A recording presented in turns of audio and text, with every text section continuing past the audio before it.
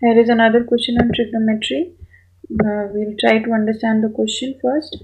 Okay. So the question says the angle of elevation of the top of a tower at a distance of 120 meter from a point A on the ground is 45 degree. So top of the tower, let AB be the tower. Let AB be the tower, where A is the top of the tower. If the angle of elevation of the top of the flagstaff fixed at the top of a tower, so there is a flagstaff at the top of the tower at A is 60 degree, so this be point P, so this angle is 45 degree and this angle is 60 degree, and we are given the tower is at a distance of 120 meter from a point A on the ground. So this is A, B, we can mark it as C, and this point be D. So angles again, we need to find the height of flagstaff. So we'll first write whatever is given to us. Then to find, we need to find CD. Let CD, we'll find CD by finding BD and CB and then subtracting.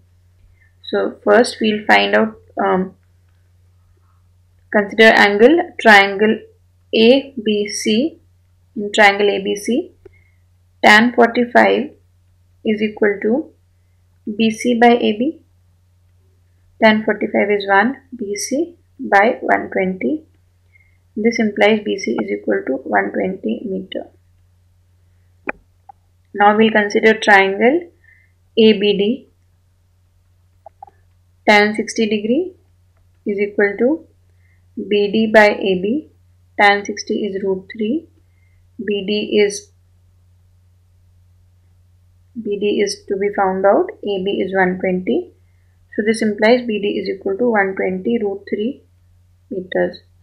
So we have got the value of BD, we have got the value of BC, and we'll find out CD by subtracting. Therefore CD is equal to BD minus BC, 120 root 3 minus 120 meters, 120 root 3 minus 1 meter.